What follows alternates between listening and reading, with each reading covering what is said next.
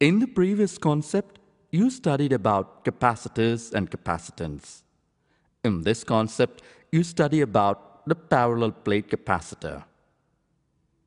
The parallel plate capacitor. Two large plane parallel conducting plates separated by a small distance constitute plate capacitor. Consider two plates A and B, each of area A, separated by distance d, as shown with air between them.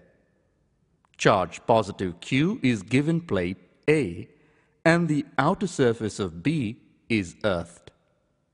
Then positive Q units be present on the inner face of A and an induced charge of negative Q appears on inner surface of plate B. As the plates are uniform and parallel, the distribution of charge will be uniform throughout the inner faces and hence the field will be uniform between the plates excepting at the edges. This effect is called fringing effect.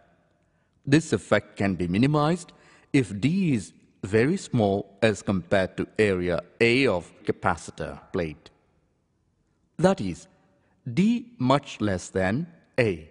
If sigma is the surface charge density of the plates, then the electric field intensity between the plates according to Gauss's law is E equals to sigma by E naught, where sigma equals to Q by A. E equals to Q by E naught A.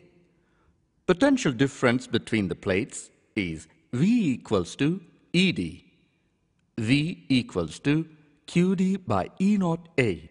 This, the capacitance of the capacitor is obtained as C equals to Q by V equals to Q by QD by E naught A. C air equals to epsilon A by D.